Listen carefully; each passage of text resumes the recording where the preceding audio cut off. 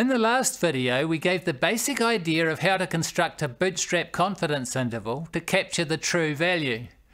We have an estimate calculated from our data. It might be a mean, a median, a percentage, or something else, but we know it's not going to be quite right. We calculate the same quantity for a large number of bootstrap resamples from the data, and take the minimum to the maximum of what we've seen as the interval of values we think will probably cover the truth. That's it, except for one small detail. We trim off the extreme biggest and smallest values before reading off the interval. Well, that's the recipe, but does it work? How can we know whether a method works? We try it out in a large number of computer-generated situations where we have the population and thus know the truth, something that'll never happen in practical applications. This process is called computer simulation. We'll look at an example now. Along the way, we'll learn more about what a confidence interval is.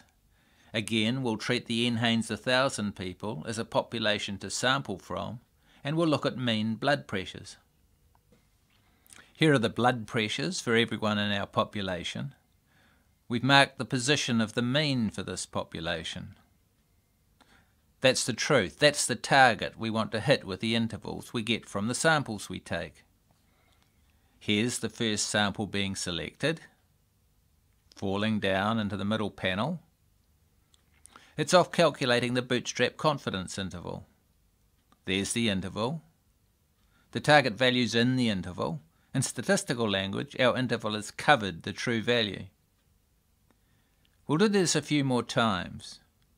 New sample, new interval. Success, we've covered the truth again. New sample, new interval, got it again.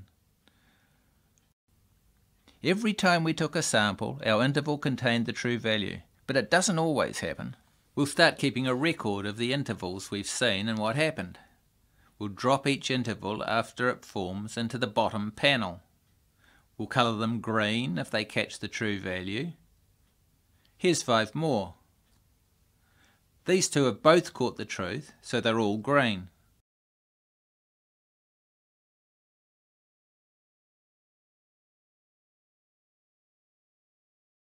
This one missed.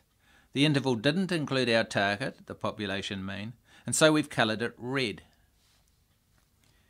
Here I want to draw your attention to the coverage statistics. We've covered the truth 5 of the 6 times we've tried this. That's a success rate of 83%.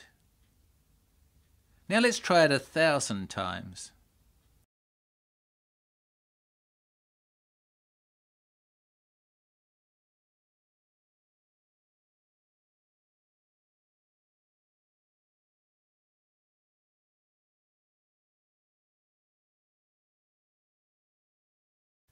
Mostly they've worked, but there's a scattering of red lines where we've failed.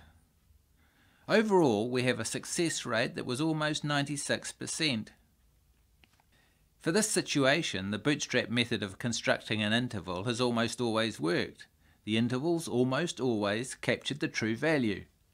Statisticians have investigated how well bootstrap confidence intervals work using simulations like this for a large variety of quantities, means, medians, percentages, etc., in many types of situation.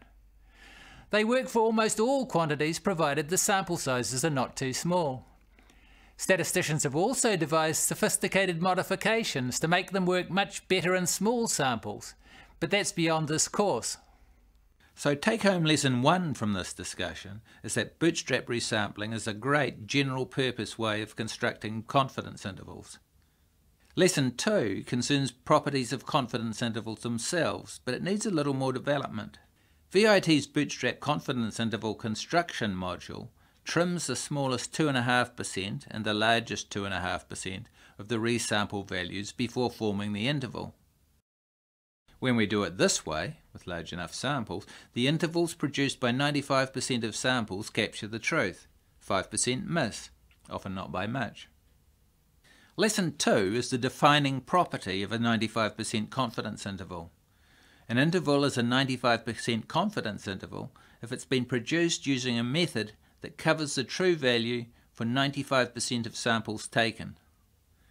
But in a real application, we have one sample and one interval. Is it one of the 95% that caught the truth, or is it one of the 5% that missed? We never know. Our confidence in our interval comes from the fact that the method we are using almost always works. That brings us to the end of this video. In the next video, we'll go on to apply confidence intervals in data analysis.